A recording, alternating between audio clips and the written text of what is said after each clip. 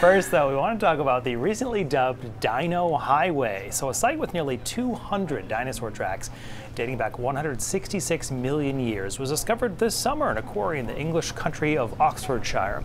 A worker who was digging up clay noticed some unusual bumps in the limestone there and reached out to experts to analyze those prints. The paleontologist got to work and uncovered 5 sets of tracks. They only had a week to do their work, so they took thousands of digital images and videos. They created 3D models of the prints. Most of them are from huge, long-necked herbivores classified as sauropods. These dinos grew to nearly 60 feet in length. They also found 1 set of tracks belonging to a huge predator called a megalosaurus. They grew to be 30 feet long, and they are known for this right here, a distinctive triple-clawed print.